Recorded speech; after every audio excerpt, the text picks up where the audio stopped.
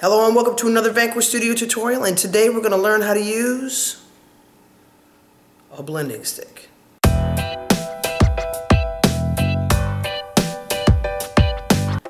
Okay, now usually when people use a blending stick they think that they're supposed to hold it like a pencil. Not true. You actually hold it like this and you use it, this part, the flat part, for smudging. Now I'm gonna make a picture of Kobe Bryant. May he rest in peace. And I use conte crayon. Conte crayon is a very hard type of pastel. It doesn't smudge too easily, but that's okay because I've got a blending stick.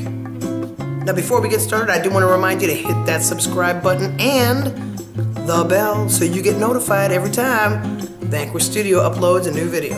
Alright, let's get started.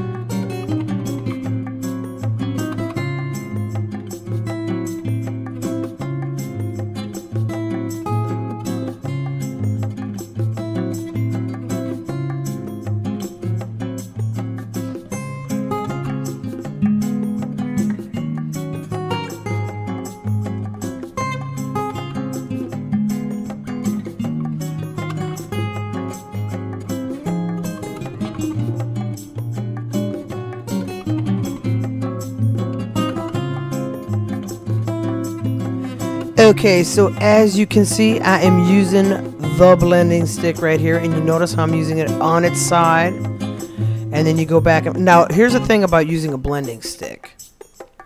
You go ahead and blend, right? And then you blend it in there, and then you go back over it with the conte crayon, and you build up the layers.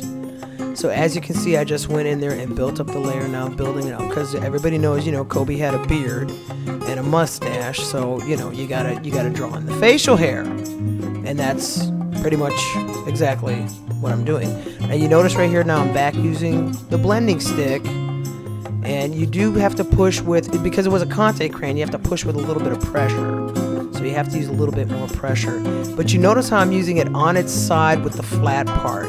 You don't use it like a pencil. You don't, you know, put the tip down, because if you do that, then you're gonna smash it. You're gonna like totally smash the tip, and it's not gonna work. And then you're gonna have to get another blending stick. Now, luckily they're cheap, so you don't have to worry about that. But you know, you don't want to do that. Now, the neat thing about using a blending stick too is I just did the beard. Now I'm going up and doing the eyes. right? And I just want to use a little bit of color. So I'm just using what's on the blending stick. You notice I did not put any conte crayon on the eyes, and it's still getting a little bit darker. That's because there's still pigment left on the conte crayon, left on the blending stick from when I was doing the beard. Okay, now I'm going back in with a white conte crayon, which has nothing to do with the blending stick, so I'll just shut up and let you guys check this out.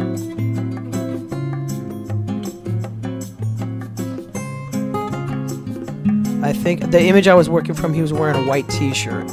So I thought, you know what, let me use the white conte crayon and I'm just doing the outline right here. I'm like, you know what, we're gonna keep that simplified. And I did go back in and you saw I have white areas with the white conte crayon. Now I'm going very lightly with the conte crayon right here, but I'm not using the blending stick at all.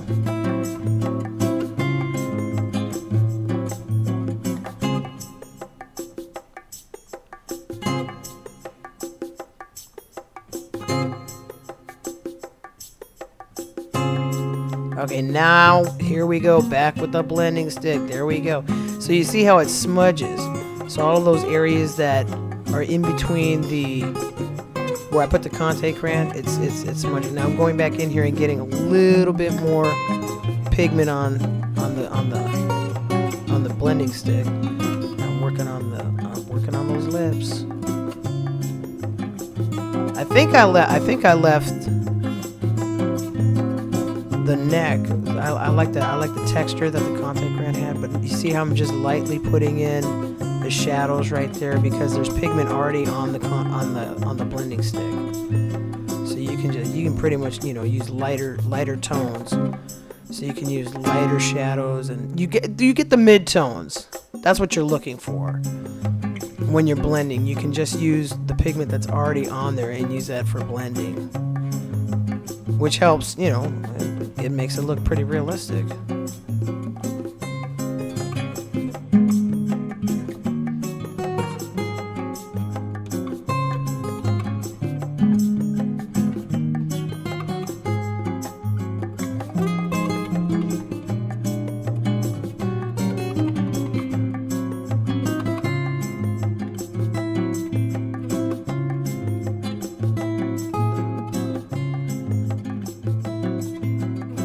Okay, so I hope that video helped you a lot. Don't forget to like it and share it. Help me out because I'm trying to get to 100 subscribers. So I'd really appreciate the help. Thanks a lot, and I will see you next Friday.